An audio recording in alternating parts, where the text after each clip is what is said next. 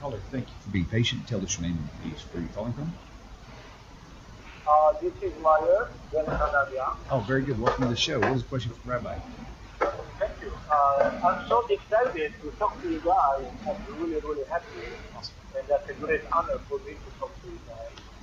My question might be a deep question, I'm not sure. Rabbi Tovia, several times, Shalom Rav, Rabbi Tovia. Many times he mentioned that in the book of Matthew, he has 11 citations that he misquotes the Tanakh. And I know like 4 or 5 of them, but I'd like to know if there's any way I can know all the 11 citations.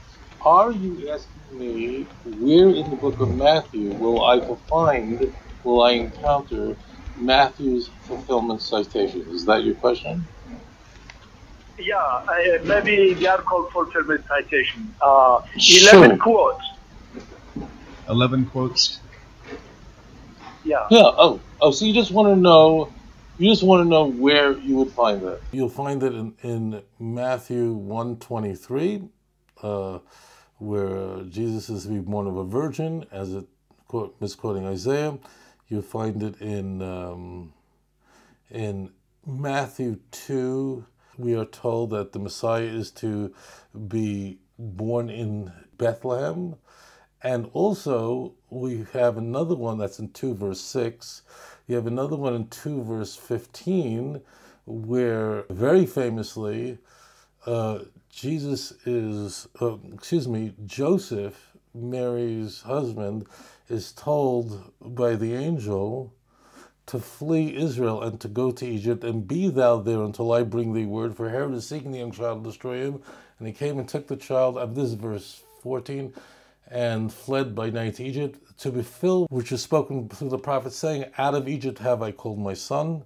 That's, of course, a bogus quote, because Matthew's only quoting the last half of chapter 11, verse 1. And then you can go to chapter 2:17, which is a misquote of Jeremiah, but then it gets really wacky. And then you have the very, very big misquote is Matthew 2:23, where we are told by the first gospel to fulfill which was spoken by the Lord, that he shall be called a Nazarene, a citizen of the city of Nazareth.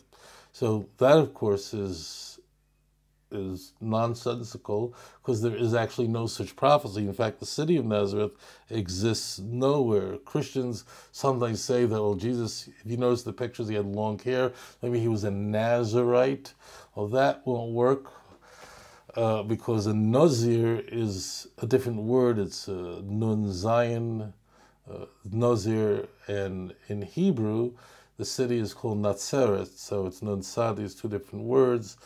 Then you have one that's wild, really, really wild.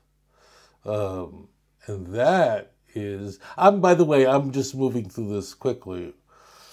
There you have one I never taught yet, but I'm going to teach in the upcoming show on part 7 of Isaiah, where if you'll notice that in a Jewish Bible, Isaiah chapter 8 ends with verse 23. But you'll notice in the Christian Bible, Isaiah chapter 8 ends with verse 22. And 23, what happens at 23? You didn't throw it in the garbage can. Is then shoved into the beginning of verse 9. So Isaiah chapter 8 verse 23 is shoved away, is ripped out of the context, and wow, is it ripped out of context. I will explain it in the show on Isaiah, because you have to know the whole background.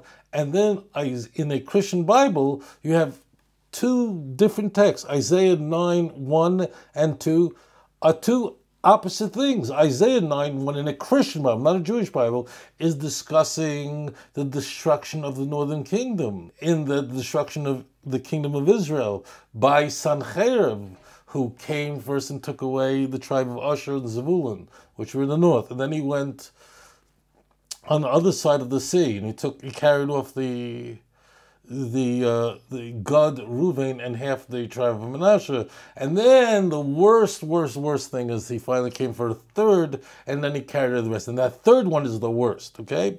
And then if you go to, and then he carried the rest. And that third one is the worst, okay? So that's what that is. And then if you go to the very next passage, the next chapter opens up with a whole new concept. The people who, now it's referring to the southern kingdom. The people who sat in darkness have seen a great light. That's not referring to them. This is the southern kingdom which was fulfilled. And if you compare it, I don't want to give away the show we're going to do. Really, I mean, look, if you're a sincere Christian, I think, why would you watch the show if you're not? If you read Matthew chapter 4, verse 14, 15, 16, just do that. And look in your footnotes. You know, I'm not setting up a straw man. And then go back to what it says in Isaiah 9, 1 and 2 in a Christian Bible. And you see how Matthew stripped the text and literally pulled off words everywhere to convey and convince the reader that, because what is Matthew 4, 14, 15, 16? This is the beginning of Jesus' ministry. This is right before the Sermon on the Mount, and this is right after the temptation. This is the opening. This is like, da-da-da. That means we have our infancy, we have a temptation. It's all done now. Jesus realized it. And it begins with a bomb. And if I tell you, because it's not really complicated. Most people don't study these texts. But if you compare, just do it. And please, use a Christian Bible. So don't think like Jews conspired. Take two Christian Bibles and take Matthew 4, 14. It says, this is the film, what it says in Isaiah. And then you look at the footnote, it'll say Isaiah 9, 1 and 2. Just do it. If you do this honestly as a Christian, if you're not, by the way, if you're too dug into Christianity, which I get, people are too into their thing or the social consequence of great, this is not for you. But if you're sincere, like I want to know, is this Christian Bible trustworthy or not? Because everything's at stake. If Matthew lied, what happened to Matthew is what happened to Bernie Madoff. He should have been thrown in prison. And you sit there and just do this with a Christian Bible. Have two of them. Have Matthew 4, 15 and 16. And Matthew tells the verse 4 that I'm quoting Isaiah, so you know that. Look at the footnote. It'll cross-reference Isaiah 9:1. And then see how much of Isaiah 9:1 was jettisoned to produce something that has nothing to do with what the original intention was. If you really study it tonight, this Sabbath you'll be in a synagogue and you will mail in or call your pastor and resign from the church. You have to, if you're honest. Or at the very least go, this is a very serious problem. And if you say that Matthew had some sort of license to do this, midrashic license like the rabbis do, or the Holy Spirit was speaking to him so he was allowed to do these things, so then what religion could be dismissed? Then how do you then reject Mormonism? How do you then reject Roman Catholicism? They're all saying that. Every religion is saying that we have a special revelation, and it's based on that special revelation that we are devoted to our religion. Protestantism should be saying sola scriptura, saying no, it's got to be. Well, why is Matthew given? When I say free pass, this is not a nuance, my friends. It isn't. Just read Isaiah 9:1. Do it, and just say to God, wherever this takes me, I'll go. I never taught this. No one can ever say that I taught this. I never taught it. I only taught this to my classes, my students who I taught Isaiah to, because the context it's not so complicated, but people don't know Isaiah very well. But if you just compare, just take the text and say, okay, what did Matthew have to delete to come up with this skeleton of a text, which has nothing to do with what the religion says? I think reasonably you have to say, I have to reevaluate my commitment to Christianity. And if you don't, that means you're saying special revelation. And if you're saying special revelation, then you can't dismiss Mormonism because they're making the same claim. And you can't dismiss the Roman Catholic Church, and you can't dismiss any religion because they're all claiming special revelation. And they're meeting Mary every day and Sai Baba, or whatever, from India, they're meeting every day. Okay, so that's that. I mean, that's not just a nuclear weapon, that's a hydrothermal weapon. There's no way to respond to it, except to say that Matthew had some license of the Holy Spirit. The moment you say that, then you understand that no religion, no claim can be invalidated. That means then that's a fallacy because it cannot be disproved. Would you take medication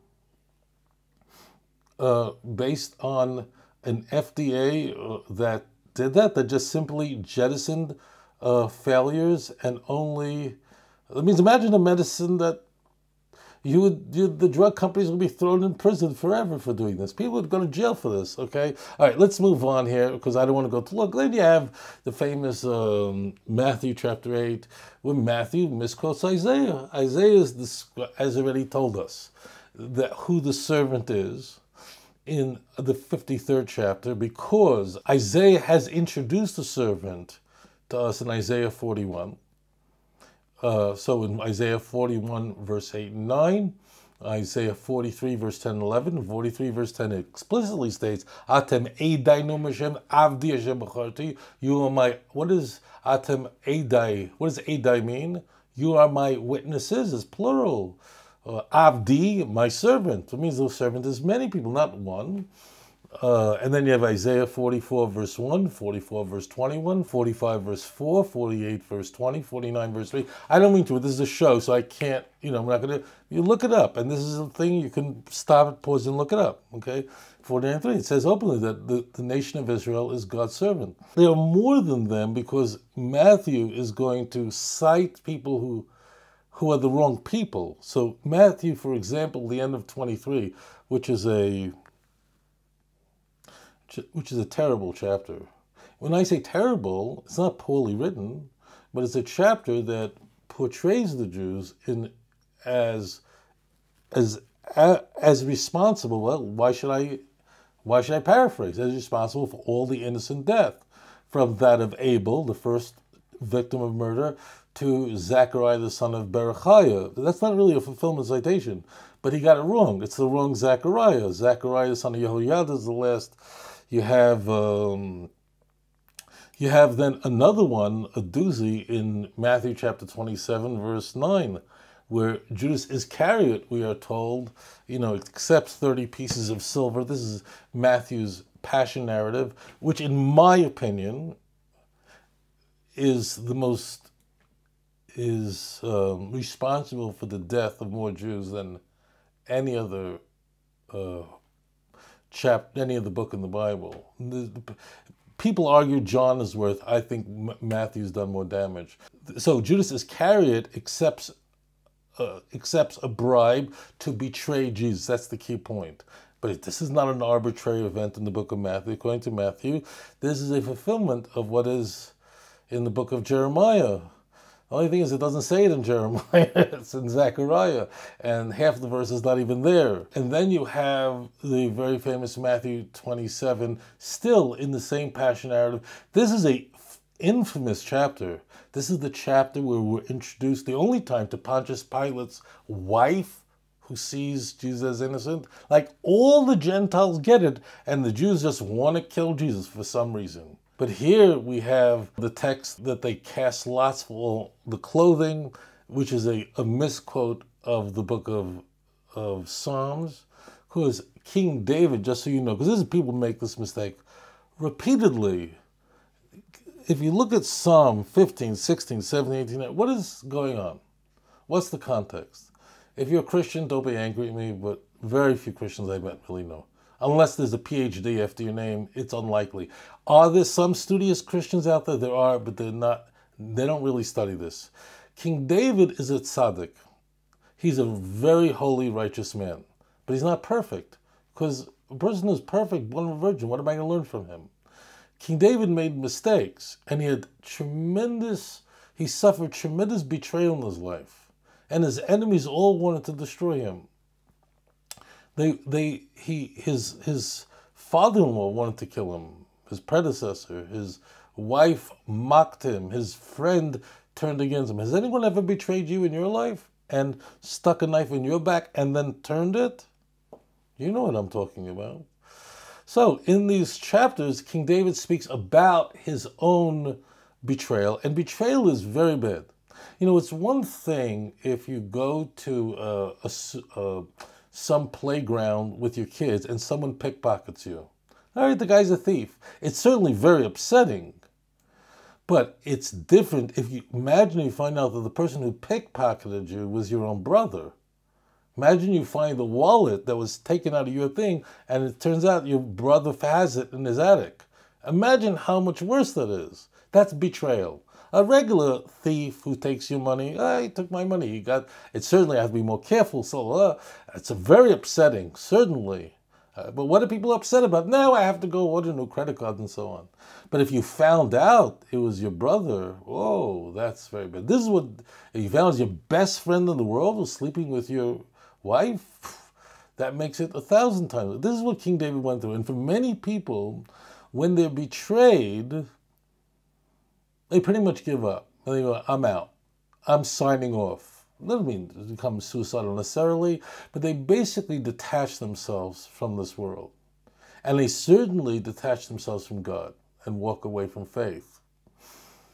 And those who managed not to, even though people tore their clothes away, and they were, imagine someone steals your clothes, they cuts it up, and they cast lots for clothing, meaning I'm getting his shirt, he has a nice shirt, he has a nice thing, and they were taking his property from him and dividing it. And King David is speaking in these chapters. This is the point. This is Psalm 22. And King David is saying, they did this to me. King David, if you read the beginning of Psalm 22, if you fear God, do this. If you don't, Psalm 22 begins. King David is saying, you know, God, I feel sometimes you don't listen to me. And you did listen to my ancestors. Now, who's talking? That can't be God of the second person speaking to the Son, speaking to God the Father, the first person. Read it in context. So King David is describing events that have occurred to him in the past, in the first person. Now, early Christians were naturally hungry for any text in the Jewish Bible that can be misconstrued, to be talking about a suffering Messiah, and applied, especially Psalm 22, the crucifixion chapter, and took that and used it as a fulfillment citation with Matthew did, and got away with it. Matthew, they got away with it. It's sitting there, and I am sure there are Christians right now, as I'm speaking, who are sitting there and opening up these books and going, I know this Rabbi Singer is not a Christian, and he's not a supporter of Christianity, but he's making some he's fantastic claims. If they're true, these are very serious charges. I need to find out. I hope you'll do that. I hope you'll look it up on your own. I hope you'll call your pastor and say, give me an answer. Don't talk Septuagints. Don't tell me there's a Bible done by Eskimos. Just tell me, answer. Give it to me straight. So though these are the classic fulfillment citations, actually more. There are, I think, in the Christian Bible, I may be off on this number, but I'm not off by much.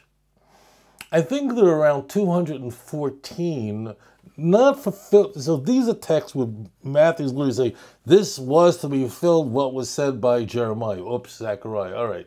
Those are like fulfillment. He's actually using that word. But actually, there are many times where just texts are cited. Luke will do it too, without saying it in this manner.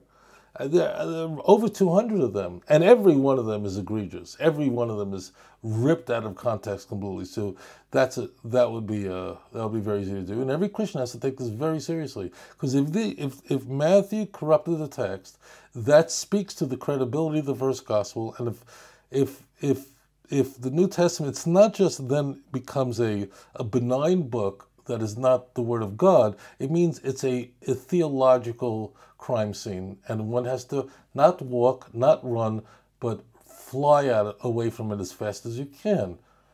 That's without question. And it is my prayer that people who are Christians or in the church or considering it would prayerfully look at these texts. Not that they would leave Christianity, that Christian is the enemy. That's not the point. And the Almighty. I'll say one last thing. I have wondered, how did not Christians fix up these problems? Because Christians did fix up other problems. They changed text to comport with orthodoxies that would develop later. But they didn't clean these up. These are just laying all of fingerprints everywhere, up and down. No bleach, nothing. No one tried to wipe it down, wipe down the hard drive. No one reformatted the drive. Someone could have, and they didn't. And I think it is so, I can't prove it. I think God put this there, and not that God told Matthew what to do, but I think maybe, I don't know, maybe like, why didn't someone later go, you know what, maybe we should, this is a mess. And incidentally, Matthew is cleaning up Mark. He makes Mark read much better, fixes up texts, but this is not cleaned up. And I think God is making it easy, relatively easy, to leave the church, because this evidence, if what I've just said is true, which it is, it's unassailable.